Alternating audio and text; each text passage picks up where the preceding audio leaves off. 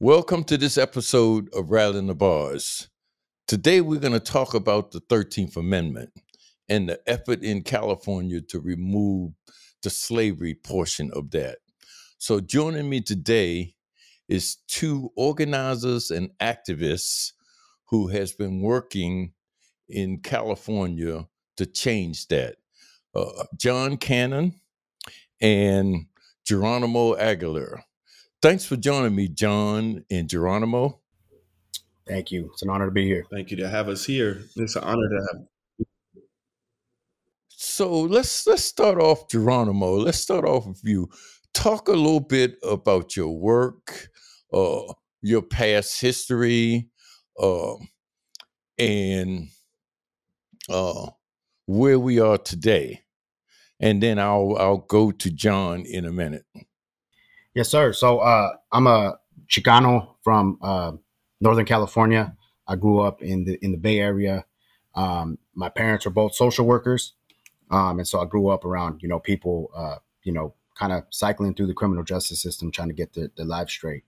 And so I also have a lot of family that was involved in activism and the Chicano movement and the civil rights movement of the 60s and 70s. And so with that education, I was always taught about my rights and kind of our role in making sure that we're always reaching towards liberation.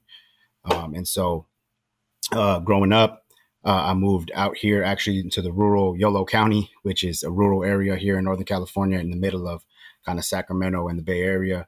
And so I got involved once I started going to school, getting myself educated. After various run-ins with the law here in the rural area, the cops are everybody knows each other. And so for good and for bad, the police, definitely, have their eyes on you. And so was definitely, profiled and followed me and my brothers.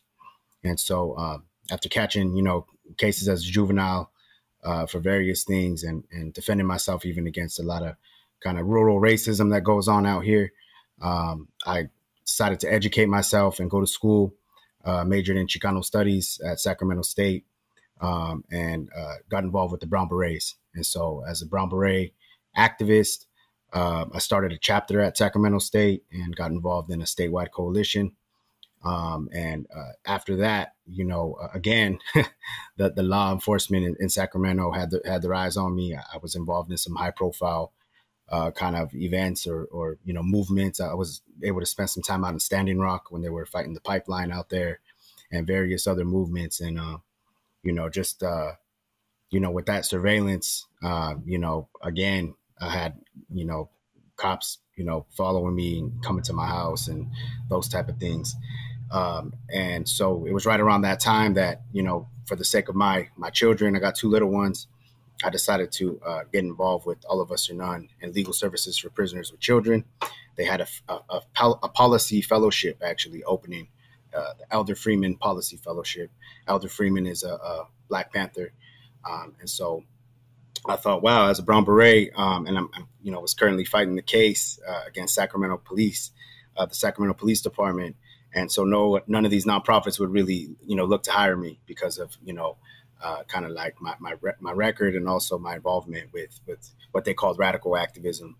But Dorsey Nunn over at LSPC was very gracious, and he gave me the opportunity to learn the policy side of things, to be able to learn how, laws, bills get made into law and really just a rigorous fellowship, learning, how things go down at the Capitol and how we can educate our community on the grassroots level. And so I've been here with LSPC since about February. And so it's been a great experience getting to know the staff. I've known about the organization for many years. And All of Us or None, also as kind of like our community organizing arm, where we're able to, just be in the community and talk with folks and educate and learn from people as well. And so it's been a great experience. It's been a blessing. Okay, Jeronimo, let's stop right there. That's good because that gives us some background. John, talk a little bit about yourself. You've been inside, Yeah, I've been and how have that impacted your sisters, your brothers, your family, etc.? Talk a little bit about yourself for a minute there. right. So I also grew up in the Northern California. I grew up in the Bay Area, Richmond and Oakland area. Live in Oakland now. Even being young, I was impacted by this prison industrial complex, by this system. My mom was incarcerated uh, most of my life until she passed. My father was incarcerated. Both my older brothers. And I was 16 years old when I caught a case, and they certified me as an adult, sent me to prison at 16. Um, so I was like about a sophomore in high school. It's affected my life a lot. So I know the ins and outs of the system, and I I wasn't really hip to a lot of things until I went to prison and got under some older fellas that taught me things. They put me up under some books, So once I started seeing the injustices, how bigger the issue was, just like it lit a fire inside of me. So right now I'm just, I'm a student. I'm a student of it, and I'm just trying to make a change however I can. Just like Jeronimo, um, I was released from prison in November last year, and I got the opportunity to become a Elder Freeman Policy Fellow. Um, Met Dorsey Nunn. He's it's a big thing for him to enable us to speak in our own voices. We're doing work for people that are incarcerated, formerly incarcerated, and that's one of the big things he says. He's like, man, you have a space here. This is your space. You need to speak in your own voice. So at first, I was a little nervous because I wasn't, I'm not too educated school wise, but I was educated in prison. So, but he. Okay. Yeah, yeah. Let's stop right there because education comes in all different of forms. You know, um, let's Geronimo talk for a minute about the 13th Amendment. We know kind of what it means. Why are you challenging it? Why is this happening in California? Yes, sir. And so, I think that, a big part of it is that, what we're taught in school and, is that slavery was ended, emancipation happened, and slavery was a thing of the past, right? And to the effect that they even say, forget about it and move on. Slavery was done away with. And so as somebody with indigenous, heritage, somebody that understands, the weight of slavery, especially here in California with indigenous people, it's something that hits home, for me. And so knowing that that exception exists, the exception that, slavery is prohibited except for a punishment of a crime, and knowing that I got so many family and friends and people still in there being worked for, $8 or $4 or, you name it, just very inhumane wages, that really, again, also like John, it lit a fire under me to really get involved with the efforts in California to amend our Constitution. Okay. John, just from inside, how was it? I mean, obviously you grew into an adult, I mean, they put you in an adult prison, obviously. Um, how was that for you as a juvenile and like you say, having family members incarcerated and not really having outside support? How was it for you inside? Man, it was pretty crazy, especially being so young. I was the youngest person on the yard, and then even in terms as the 13th Amendment, how the involuntary servitude was, it was like you feel it firsthand. The first thing we did when we got off the bus, they take us off shackles, like they strip you naked in front of everybody, and right after that, they send us to a room and give us a job.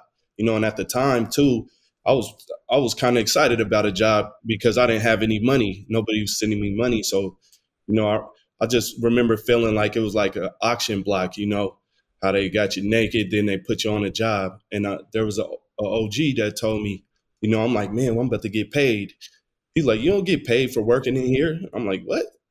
He's like, you about to be slaving on that yard labor crew. They put me on yard labor. So, me, I was young. I'm like, well, if I'm not getting paid, I'm not working. And he was like, man, don't work like that. He's like, you a number now. You belong to the state. He's like, so I seen it. If you don't work in there, it's all type of consequences. So, you're forced into it. Then you don't get paid at all.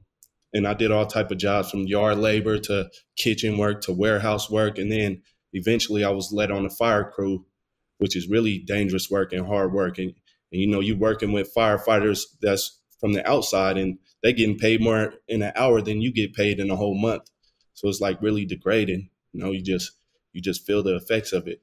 And just even being in prison at that young age, it's just, it was pretty crazy. But grew up in it. Okay. And I guess I'm throwing this back to you, Jeronimo. What made you think, or you all, anytime I say you, I'm talking about all of us or none, and I'm talking about the movement itself. What made you think that in the California capital, they could or would do anything about removing that particular clause? Apparently, and this is something I just learned from looking at the research, apparently the California state has a set of laws and regulations to make them in compliance with the United States Constitution about this 13th Amendment and so on. What made you think y'all could change that in California? And I guess in addition to that is, where is that now? Yeah, I think for us, it's really the inspiration of folks like you, Eddie, and people that stood against the system. You know what I mean? Our predecessors, and so it only felt right for us to continue the work and the legacy to really end slavery, knowing that it's not ended, and California being a really influential state. We got the fifth largest economy. And we have some of the most people incarcerated, 70% of those being Black and brown. And so when you look at the history in California of indigenous slavery and African-American slavery, it's still very, it's the same type of, dynamic going on today inside the prison industrial complex. And so that's why, I think that we didn't even really think about how tough it was. It was more like, this is something that needs to be done. And where it's at now is so we introduced resolutions locally, and our resolutions weren't really tied to any legislation yet, because there wasn't any legislation on the state level. There is now. There's ACA 3, Assembly Constitutional Amendment 3, which is in the California legislature, and it's been brought about. And Sydney Kamlager is the author of that bill. She's the elected Assemblywoman, I believe, going to be in the Senate now. And so that bill is in Appropriations Committee. It moved forward through Public Safety. It did pass, but it got stuck in the suspense file in the Appropriations Committee, which means that it got flagged as being too costly. And so we knew off the bat that CDCR and the system was gonna oppose the bill for sure. And we knew that they were going to say it was going to cost too much to pay people a humane wage. And so we're really not trying to get into the whole, debating about the wages. It's more about what's right and what's wrong. It's about being humane, and people should be treated as human, whether they made a mistake, whether they're inside of a prison or an ICE detention facility, because this is also happening in the ICE detention facilities. We know that the system is using this as a way to exploit and to gain free labor, like they did, upon colonization, really. And so we have to interrupt that, that dynamic, for the sake of our children and for the future generations. Okay, John, talk a little bit about what you are doing now on the ground to kind of like help this effort. So now, as a policy fellow, I've been learning the ins and outs of policy and how to track a bill, how to support a bill, and we've been doing organizing and just getting the issue raised like in our communities because we got to educate our communities just like we were educated. So we're just raising the issue, and we got the ABC campaign, which is abolishing bondage collectively, and also we have the local resolutions that we're getting passed. We have it's called Reject Slavery. So like whatever city we're in, Oakland rejects slavery, Sacramento rejects slavery. So Jeronimo, he's been a big help in this fight. And I'm also learning a lot from him as my brother. So it's a pretty cool situation that I'm in. It's like a dream come true. It's like I really am able to really just put my foot on the ground and get involved, with people I grew up with and everything. So Okay. You said the resolutions in different cities. I understand y'all are having a drive in Oakland. You want to talk a little bit about that, Jeronimo? What's happening in Oakland in terms of that resolution and stuff? Yeah, well, to preface it, we like John said, we introduced resolutions all over the state of California in order to just build momentum on the grassroots level. We introduced one in Riverside, San Diego.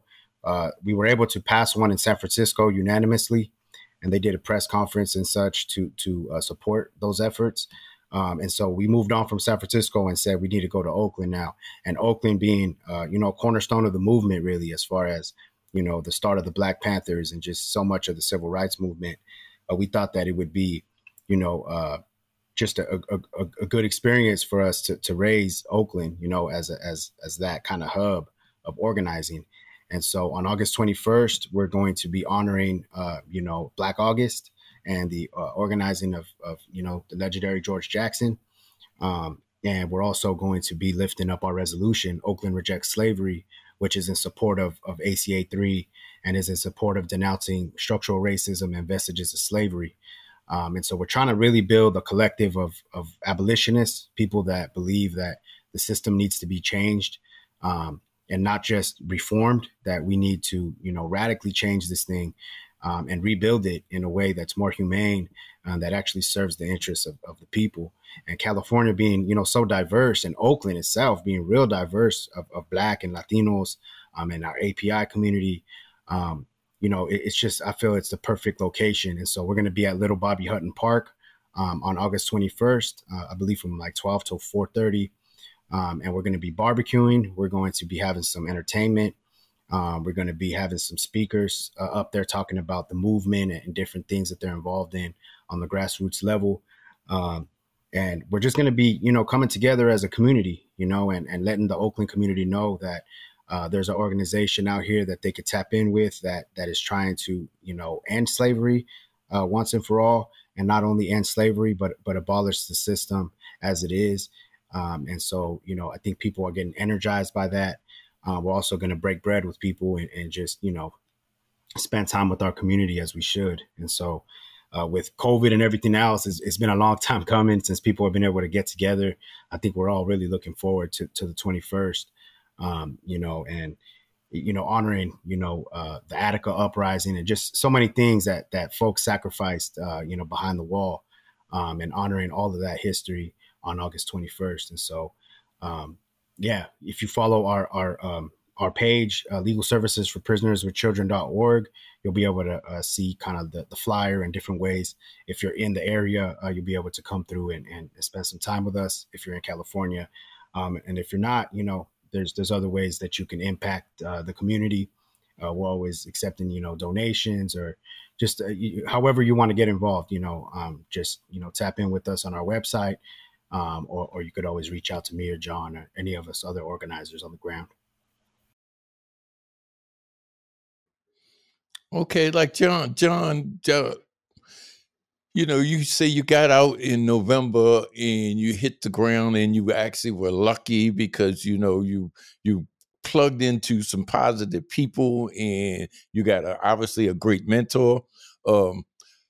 what's happening inside? Is this, I mean, when you came in contact with the older brothers or mentors inside and they shoved some books in your face and told you to learn, and obviously you were in great shape, so they took you to the weight room, So Yeah. what's happening inside now? Is there a movement of some sort inside that you are in contact with that can help this effort that you are involved in now in terms of their outside family members plugging in? Can you talk a little bit about that? What did you leave behind? And if nothing, then what should be done?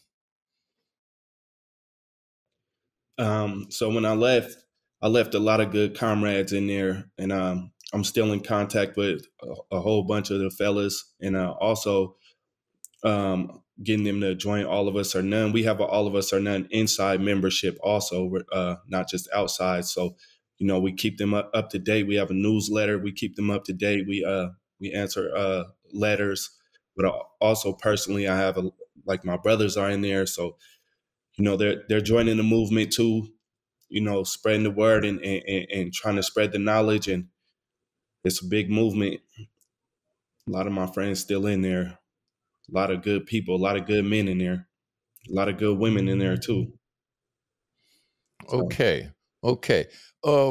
Geronimo, just bounce for a minute and talk about this center, this movement center that y'all just purchased and developing. Talk about that a little bit. I'm impressed with that.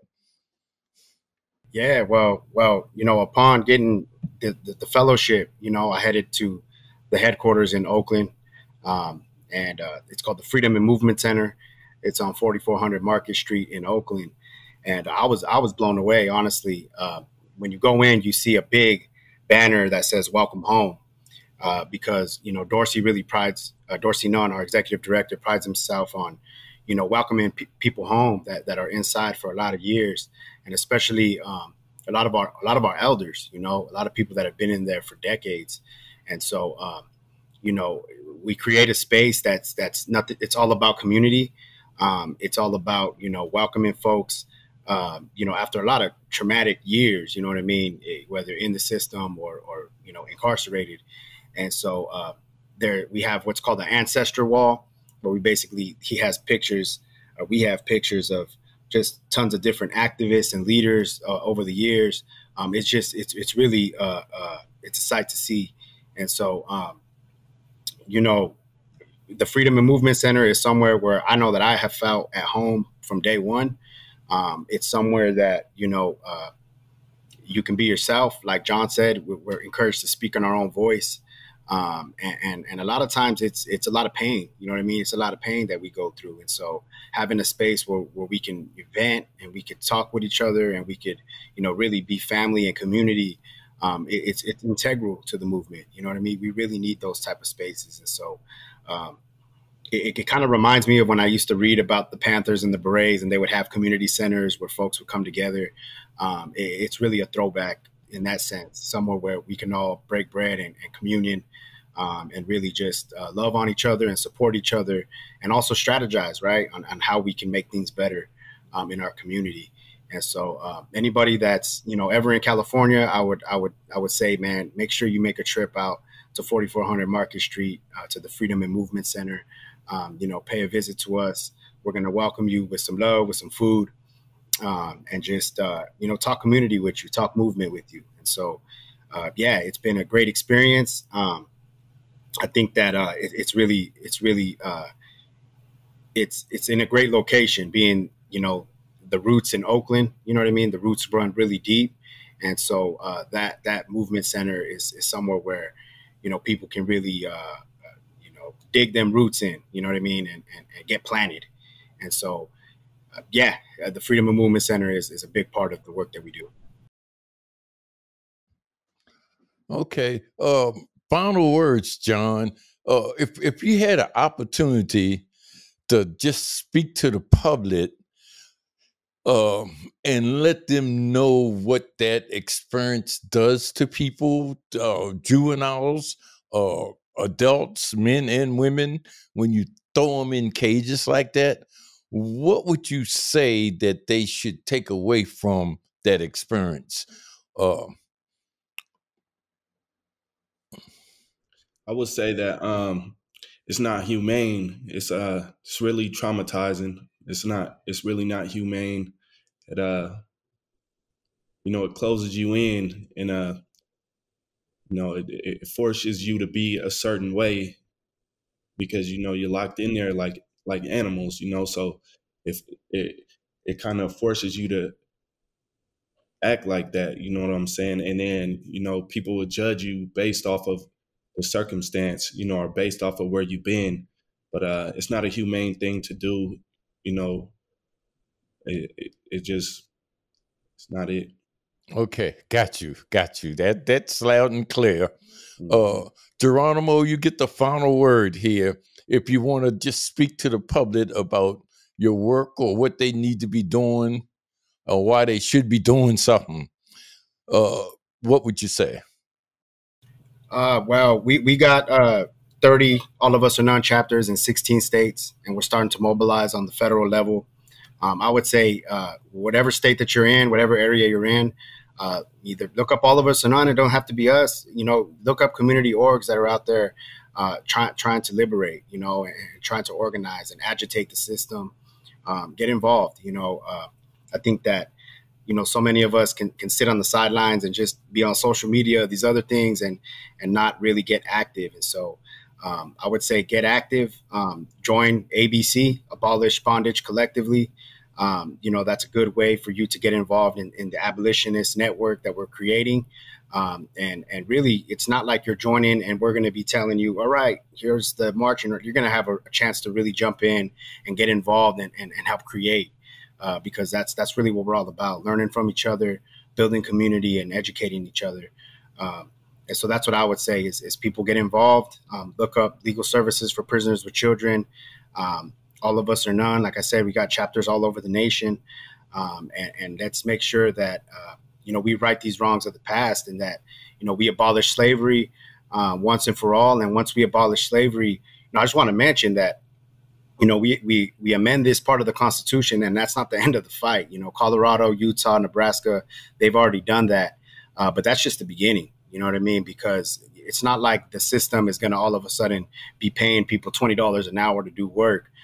They're gonna struggle against us as well. And so after that is going to be the real fight and making sure that our people inside are organized. That we're going on strikes or we're unionizing, we're doing what we need to do in order to make sure that we're maximizing and capitalizing off that legal right that we have once it's out of the Constitution. And so I want to emphasize that this is barely the beginning. Once we amend this Constitution on the state level in California, we'll amend it federally. And once we do that, it's going to take a big, large organizing effort of our folks to make sure that the system is being held accountable and that people are being treated humanely and being paid a living wage, because that's only going to help, reduce recidivism. It's only going to uplift our communities. We understand that our mothers and our families take a lot of the toll when we're inside, economically. They're supporting us. I mean, they're charging us for everything. You just had somebody on here about the phone calls, right? There's companies out here that are capitalizing off of every single aspect, whether it's food, a phone call, a visit. And so we want to make sure that we're struggling against that, and that, we're making sure that our next generation don't have to deal with slavery on any level. I said this was the final word, but you said something that made me want to ask you one more question. You said the constitutions were amended in Colorado and a couple other states. Are you saying that that Second Amendment piece was taken? Talk about that for a minute, because I wasn't aware of that. How many states and what does it mean? So Utah, Nebraska, and Colorado, to my knowledge, I might be missing one, but there's a few states that have, through organizing efforts that we're trying to do, we're able to amend their state constitution to remove the exception clause. And so what that did is that gave people inside, as soon as they continued to be exploited, they were able to have legal rights, so whether that's litigation or lawsuits, in order to sue the state and say, hey, hold up, you guys can't pay us, pennies on the dollar anymore. That is removed, and so we have legal bounds now to fight for our rights. And so that's basically what's been happening in Colorado. There's a lot of lawsuits going down with the inmates, as far as folks, fighting for the rights, fighting for the right to be paid, some kind of wage, and so we want to make sure that we're pushing that line here in California as well. Article 1, Section 6 is where that exception lies. And so we want to make sure once we amend that people inside know their rights, right? Because a lot of them are just going to continue to work, continue to be pushed into these systems, not knowing any better. And so it's on us to make sure that our folks inside are educated and understand that, hold on now, the Constitution removed the exception. So now you have the right to demand a fair wage. And so that's going to take a whole nother phase of organizing and educating. And so we're just excited to be part of this entire process. And California, man, it's a huge, like I said earlier, it's an influential state in the nation. And so I really, really strongly feel that if we're able to amend the Constitution here, it's going to have large repercussions across the nation. And so the amount of money that's made off of exploited labor here in California is exponential. And so once we attack that part of the prison industrial complex, that's going to be a cornerstone that falls. And hopefully we can continue to just, rip away at the system and rebuild it, like I said earlier, rebuild it in a more humane way, in a way that all of us are treated humanely. And we talk about love and restoration and redemption, instead of just, punitive laws that keep us in cells, keep us in cages. So. Okay, that was the last word. John, Jeronimo, thanks for joining me. It's an honor, Mr. Conway. And like I said earlier, it's an honor to be with you. Okay. All right. And thank you for joining this episode of Rattling the Bars.